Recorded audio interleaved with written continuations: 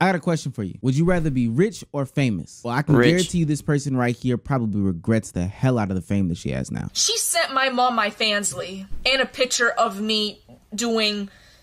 a picture of me sucking a fucking dildo. I said it. She sent her a picture of me sucking a dildo. Oh my God. Insane. This has to be a OF Fansly work content creators nightmare, is that this content gets to their family. Honestly, this is probably why if you were actually genuinely proud as to what you were doing, you would probably let them know beforehand that this is what I am doing on the internet. Let's have a discussion. I've seen content creators in that OF sphere talk about how they sat down with their parents and talked to them beforehand, and I gotta give them a round of applause. And God, that I feel like this is bound to happen though. I do. This is the reality of these situations, is that this content could get to them without their knowing beforehand, and they're going to be so caught off guard that you can't be the one to control the narrative in the situation. It's my fault. Because she's saying my cousins were looking up my pictures. Like my male older cousins, they were looking me up. And I said, why the fuck aren't we asking them why the fuck they're looking at me? Why is it always me? Why the fuck is it always me? Why is everyone saying like, oh, it's me? Well, it's you, because you're the one getting naked on the internet. I was about to say, she's trying to blame her cousins. She's trying to blame her cousins. It's you, bro. You're the one who's doing this shit. Full lack of accountability. She's trying to spin this narrative that her cousins are weird for looking her up and we should be putting the blame on them. But to be honest with you, no. And you can do your sex work all you want, but it seems like you are not proud as to what you're doing. And I thought that was the whole point of this liberated sex work OF movement. I follow my cousins on social media all day and all night. If they were doing some weird stuff, it is the family scuttlebutt. That's just how it is. Yeah, that's true. To make it more perverse than what it is. Her cousins weren't taking her material and getting the Astroglide and whacking it off, you know, double fisting the glick or whatever. They weren't sending it to their homeboys to say, damn, my cousin got a fat ass with some big titties. They sent it to the family because they were in such disbelief and shock that their cousin was doing something like this. This is Strawberry Tabby. She's one of those Twitch streamers. Oh, I was about to say, I see her, bro. I'm not gonna lie to you. I see her on Twitch. I see her sometimes like while I'm scrolling through Twitch, and she always puts oil on her chest. Her chest is always shining. So I'm like, yeah, you want people to do this, and then your family finds out, and now you're mad. It's like, how could they not find out, bro? That's whole niche is to stretch the limits and bounds as to what TOS has to offer, and then ultimately funnel people in and push people into their OF or their Fansly content. Hold your baby properly and make sure that there's enough milk coming out so your baby is satisfied. And without further ado, we should get right into the video. Now, when you're doing this type of content for a living, obviously it's going to have some backlash ramifications, especially if you're close to your family. And I'm not going to lie, imagine those being oiled up and you're just scrolling through Twitch and you just see that. Clearly you have some sort of reservations or pauses or some sort of embarrassment that you are doing this or have to do this in order to make some sort of money. This is not the life for you. Any sort of sex work, any sort of OF content comes with inherent risks that you have to take, whether it be on your physical or your mental. And I'm not saying that these things should happen, but they do happen. And somebody that's as weak as this, who would complain or cry or get upset that the content gets back to their family, shouldn't be doing this content at all. Especially because you have videos out there with the biggest streamer on YouTube doing outrageous content like this. Oh. Karma. I know how I Oh no.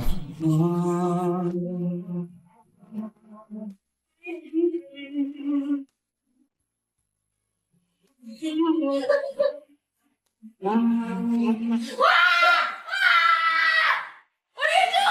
Wait, is that the same girl?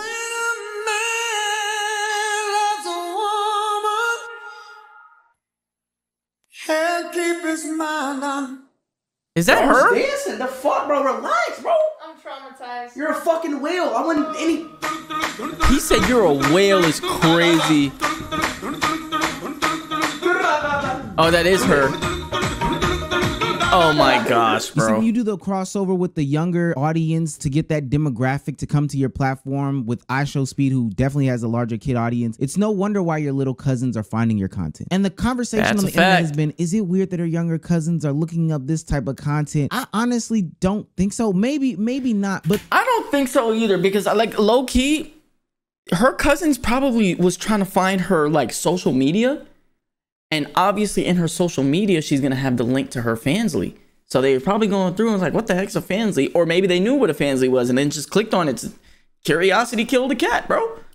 But the reason why they are even doing this is probably because, like we've talked about on this channel, people have been bullying these kids in class saying, yo, isn't that Tabby, your cousin who is on iShowSpeed? Isn't this her IG with the link in the bio? Oh, I took my mommy's credit card. Aren't these Tabby's bare breast? She's taking away their lived experience by saying it's always her, when no, I believe that your last name is a representation of everybody. So when you do those things and people have been bringing it up to your younger cousins because you're on iShowSpeed stream doing this, been bringing it up to your sister because you've been on the internet doing this, they also have to live with those sorts of consequences for your actions. And Your the difference is fucking cousin's they don't an make the OF money model. that you make on OnlyFans. So they're getting called Mr. Pink for no reason. This but guy. I don't think that a lot of content creators recognize I that felt there so bad is for a this price kid. of fame. And she didn't even feel like, and she didn't even sound like she gave a fuck that you this nigga have was to getting pay bullied. once you get into making the content. And the other party involved in that last clip is somebody else that we should talk about because Speed has a lot of problems with his brother Jamal. iShowSpeed has become a worldwide phenomenon and his brother has been living the life because of it. When I say the life, there's two parts of that life. Of course, he can start his own content creation endeavors and have a massive leg up on a lot of the competition. But after getting basically gifted 80K subs from Speed and Kai, which is like a crazy leg up that he has, Jamal ran into this issue where he found that it is much harder than he anticipated to be one of the best content creators that he could be, or hell, even a competent content creator. I'm so angry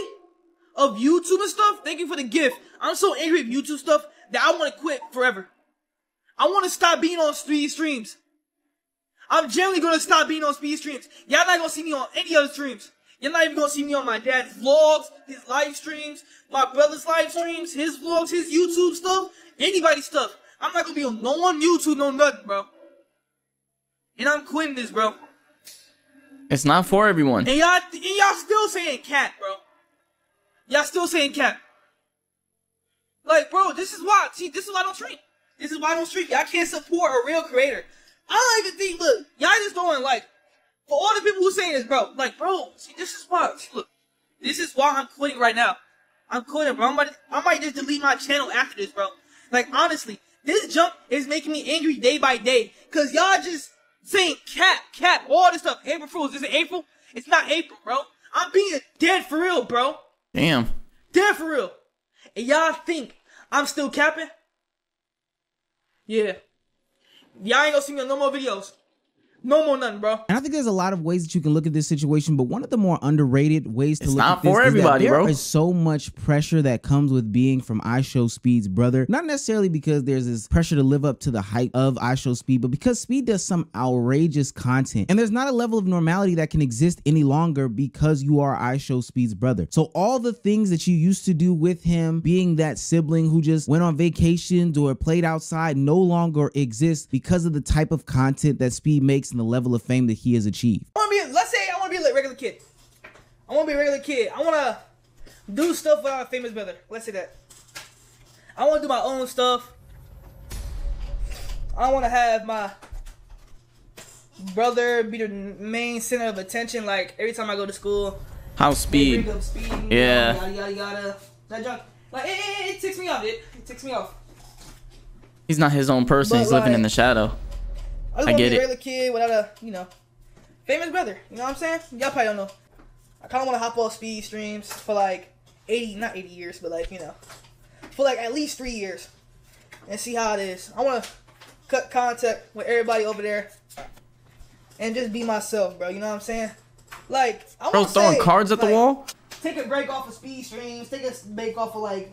Bro's in a streaming box. and start, worrying about myself. You know what I'm saying? You see, it's kind of hard living in that person's shadow. And I can kind of attest to this based off of my brother and who he is in the content creation lane. But it can be hard to establish yourself Hold on. based off of my brother. I didn't know these niggas were related. That's crazy. Niggas related to Low?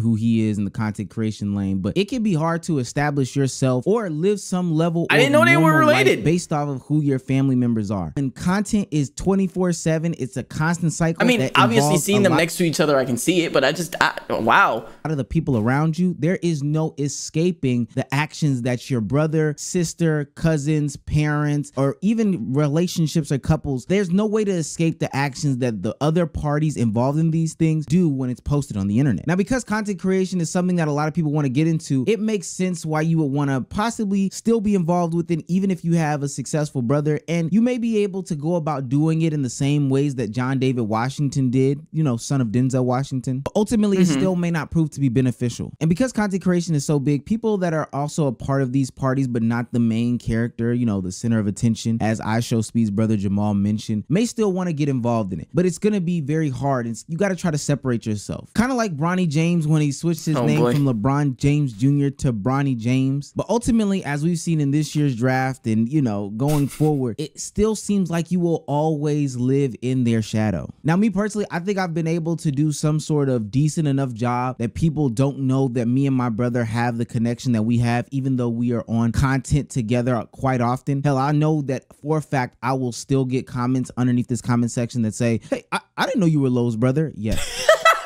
I'm the one who said it. Oh, that's fucking crazy. Low from Playback, yes, I am his brother. I can only imagine what it would be like if I was Kai Cenat's brother or iShowSpeed's brother or any of the biggest content creators in the world, siblings or friends or cousins that are also trying to do this while getting the allegations of being somebody who is a coattail rider or a clout chaser. But I have to commend Speed because he is at least keeping his brother involved in the content because he can. And this is a price of fame that a lot of the famous people don't like to look at before they get into it, is that you're gonna have to make those sacrifices going down the line where you won't be able to see your family. You won't be able to see your brothers. You won't be able to see your sisters. And it will affect your emotions heavily. Because they'll blame you, like, and they'll be like, oh, we're distant now or whatever. My sisters miss me so bad. We was just getting into it because it's like, it do be hard to like maintain a relationship with somebody you grew up with and then try to like travel the whole world and like please so many other people. And it's like, you still got to pay attention to them. So it's a lot, you know, but I'm trying to deal with it. Yeah. Shout out my sisters. I miss them. I mean, I know all about it. I mean, I left my home country when I was much younger, and I think that it is there's no other way to put it. I don't mean to scare you or whatever, but ultimately following your dreams, there is sacrifice that comes with that. Yeah. And I think the family thing is the ultimate sacrifice when you leave the people behind that you love. And you just don't, they're always going to be there, but you just don't get all that time. And it's sad because they'll blame you like, and they'll be like, oh, we're distant now or whatever. And it's like, I don't mean to be. It's just like, I can't be in another country and also be as close to you as I was when we was 5. Yeah. Or whatever. You know what I mean? Like, but yeah. It's all love at the end of the day. I appreciate that they even miss me, you know, because some people's siblings don't care about them. I know, it breaks my heart. Now, it's definitely sad because Ice Spice and some other content creators have talked about the sacrifices that they've had to make in regards to family quite often. And it's ultimately a necessary evil, but that doesn't mean that the journey becomes any easier just because you have to do it. If anything, it can become harder. And sometimes it can make you even think if this is all worth it and cause you to have some sort of mental breakdown like AMP Chris did when he was doing his subathon recently to go through the Wukong gang, but he was definitely missing his mom in this situation. Now, it's definitely sad because Ice Spice and some other content creators have talked about the sacrifices that they've had to make in regards to family quite often in their journey to success. And it's a necessary evil, but it's something that you have to do. And the reason why I feel for Chris a lot is because this isn't even necessarily the life that he chose. He started off as the AMP editor and grew to being an on-camera personality, but now this whole streaming game, this new content lane that they've discovered has had him be peer pressured by fans and people that love the group to become one of these people. But from the Chris that I know, he likes to make movies, which can be taken over long periods of time, which means that he'll be able to still have some sort of balance between work and life. When you get into the whole streaming game, there is no way that you can adequately balance those two and still grow a platform like Chris is on the journey of growing. And ultimately, this is a price of fame that nobody talks about because it is something that is just supposed to be a shut up and dance type situation. Hey, nobody told you to stream, you can always cut it off. But no, it's harder than what it looks like. I think another price of fame that people don't talk about is ultimately there's going to be a point where you lose yourself in the content, and with the newfound status that you have, you'll face a set of unique challenges that honestly only a certain number of people can deal with, kind of like the Chris situation in which we were talking about. In the rest of Chris's breakdown, he talks about having constant scrutiny and constant opinions being thrown on him from these parts of the internet. And honestly, a lot of people aren't there to sympathize him or care to see what he's saying because, hey, you make a shit ton of money, but at the end of the day, he is still a real human who still has has real emotions. Now, there is a conversation that some of these content creators have brought some of these things onto themselves. I don't know how you would bring like your mother being stalked upon yourself, but the audience that you do cultivate can play a part into some of these actions and behaviors. Casey Neistat's examples of him hanging out with people in public seems to be a much different interaction than, I don't know, IShowSpeed going out there in public. But at the end of the day, none of this is a justification for some of the links that people go to in order to do crazy things or emotional damages that these content creators have to suffer as they are famous. None of it is a justification. That's a and fact. There's also the portion of losing yourself, your authentic self in these situations where you grow. A lot of people come around these content creators, form some sort of parasocial relationship with them because they feel like they're being their authentic selves. But what happens far often than not is the fact that once you grow, things start to become way more corporate. Hell, there might even be an argument that streaming is becoming more corporate. There's a mass appeal to this when you go the corporate route, when you button up, when you polish up. However, that core fan base can turn off so quickly based off of the actions that you do take in your road to success. People like to look at AMP for an example of this. This is not me making any sort of criticism or an indictment on AMP. They have reached new heights and new limits and levels that nobody could think of. However, there has been this sentiment that continues to grow that says these guys are so much different than what they started off as. It's honestly a turnoff. Now, this could be the natural progression. Hell, LeBron had to get a jump shot at one point in time. You know, couldn't stay going to the rim. He's 40 years old. But this does still rub some people the wrong way, and it's just something that you're gonna have to live with. And with you changing yourself over time as your content starts to change and you start... I think that's the part that sucks though, because a lot of people like in real life will change over time. But as a content creator, you like a lot of people feel like they have to be stuck in a box and be the same person they were when they started because you can't change or some shit. Like, I don't know how to explain it, bro. To grow as an individual, those people who were there with you from the beginning that saw you at this certain level will change on you as well. I saw recently that Duke Dennis was now being called ugly because he did a... I saw that shit, bro.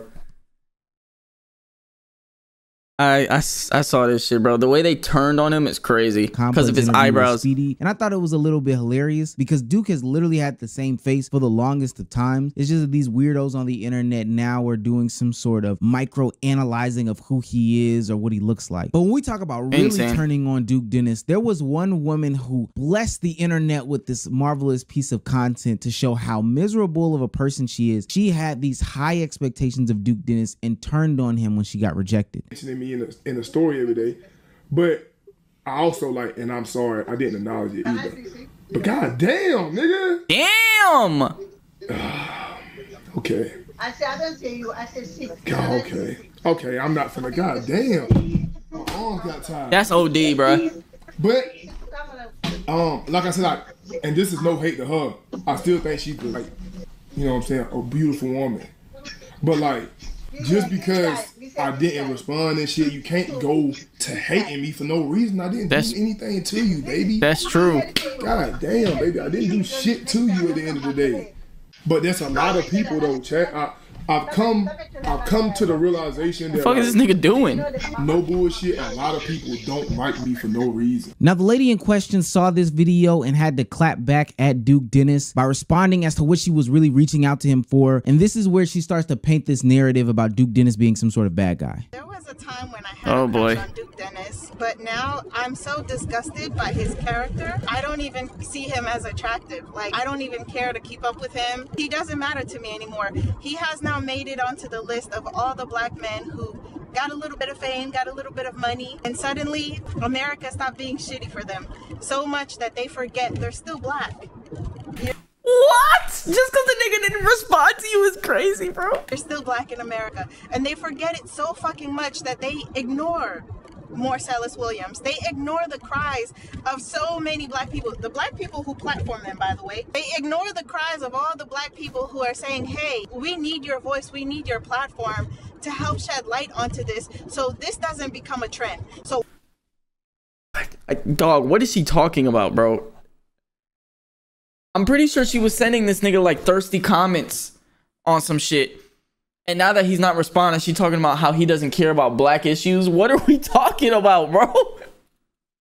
White people murdering black people does not become a fucking trend. It's sad to say, but I think he's made it over to that buck broken, fucked up the ass. You know, I need my platform. I need white men to keep giving me my money and my paycheck. He's one of those black people now. The black men who say they want to lead the community, they're leaders, they're men, you know, they don't bow to anybody because they are men. You just give them the right amount of money and suddenly they're bowing to white men, they're sucking white men's dicks. I'm genuinely leaving Duke Dennis behind because I cannot continue supporting black men with platforms, with money, who can casually ignore how shitty America still is for all black people. Simply because financially now, America is a little less shitty for them. She's ultimately saying in this situation that she had an assumption in her mind about who Duke Dennis was, a parasocial relationship. Yep. And now because he didn't respond to her DMs where she tried to get him to pass across a message, that's the reason why he is now these names that she has decided to call him. Now, to me, this is an obvious I turned on you for no reason other than the expectations that I put in my mind, like some major platforms to speak on the injustices that go on in today's society. However, I don't think it's their responsibility. And quite frankly, I don't want the message for the plight of black people or people in general to come from these people who are A, out of touch, or too ignorant of the situation. It's disingenuous. It's not going to come off as smart, and we'll be able to see the grift a mile away. Now, a lot of people called out this young lady for what it was, and she couldn't even take accountability for the situation that she created herself in her own mind because she's super delusional. Y'all in my comment section harassing me and like trying to bully me, and the whole time I'm actually proud of myself. Because listen, the moment that I thought I had the attention of somebody who's famous, who's influential, who's a celebrity or whatever, I use that opportunity to ask for help for someone like Marcellus Williams, or I use that opportunity to educate him on the fact that by 2053 there will be zero black wealth within the black community. I didn't take it as an opportunity to get money out of his pockets. I wasn't trying to get him to buy stuff. I literally thought, oh, I keep posting stuff and this influencer who has millions of followers keeps watching. Y'all see the stickers? I am proud of me. Yay. Yay me. I love me. Yay me. Watching it. So let me take this opportunity to like, tell girl, him. Put the stickers back in the fucking the fucking crate, bro. Like what are we doing with all these stickers on the screen? About all the ways in which he can encourage young black boys and girls. You know why? Overcompensation. Girls to go back to school, hurt, and so she he got all these damn can start a stickers. nonprofit to help pay for trade. And she can try to justify this all she wants, but to me, this is another price of fame where people will create narratives, create storylines, and create things that have nothing to do with you just so they can flip on you and make you seem like you're some sort of bad guy.